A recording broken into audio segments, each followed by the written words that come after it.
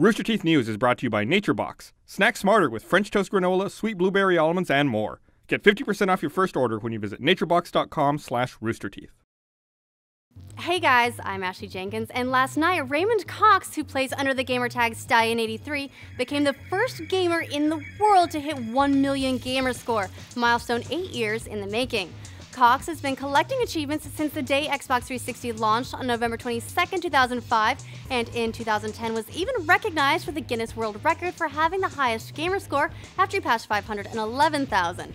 Looks like he's going to be keeping that one for a while. Last night, he live-streamed his final push for achievements on Twitch to more than 10,000 gamers who watched and cheered him on, and late in the night, he unlocked the 50-point achievement I Like It challenge on Titanfall, which put him at exactly 1 million.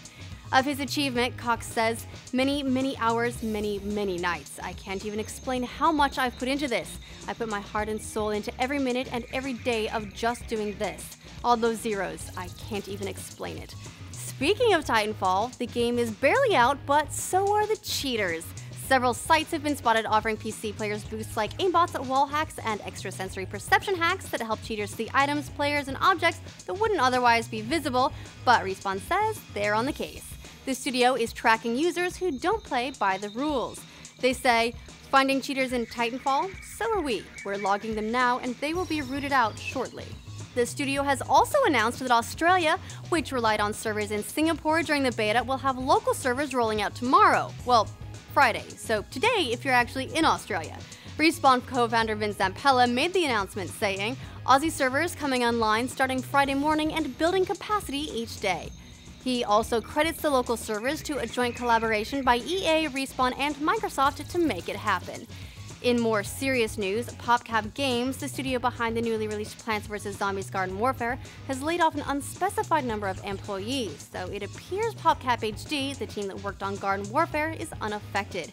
Studio General Manager John Vecchi has released a statement saying, "The changes we made today at PopCap were painful and we're sorry to lose some of our friends and colleagues.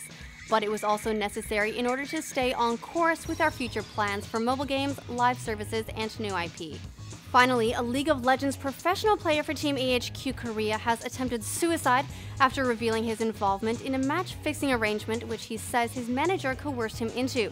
The player, Xiaomin Qi, who goes by the moniker Promise, and a fellow teammate were approached during the OGN Spring Championship season by their manager, No Dae Chul, who told them if we don't lose to the big teams, our team would be unable to play in the playoffs. Qi caved and threw several matches, but after his teammate, Yeonhyung Mo, who goes by Actsing, grew suspicious about the situation, they approached their teammates who had been unaware of their manager's demands.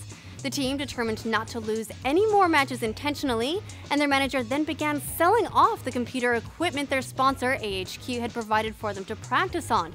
After contacting AHQ, the team also learned that the salaries they had been drawing and the house the team lived in hadn't come from AHQ. Their manager had been paying them with profits from illegal gambling on the fixed matches and was now heavily in debt. The team continued playing through the season but was unable to recover and dissolved shortly after.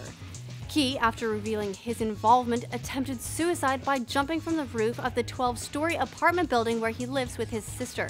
He landed on a recycling bin which broke his fall to some extent, but he suffered severe fractures and bruising throughout his body.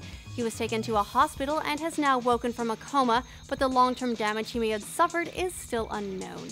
Several of his fellow esports players have begun collecting donations towards the medical costs, and Riot Korea will also contribute towards his recovery. The Korean Esports Association, Riot Korea, and the Korean police have begun an investigation into the allegations. And that's the biggest news today. We'd like to offer our sympathies both to those laid off at PopCap and to Xiaomin Qi. Suicide is never the answer. If you're at risk of taking your own life, please tell someone. You might be surprised how many people care about you. If you really don't feel you can confide in a friend or family member, please visit suicide.org for your local hotline number and talk to someone. Love you guys.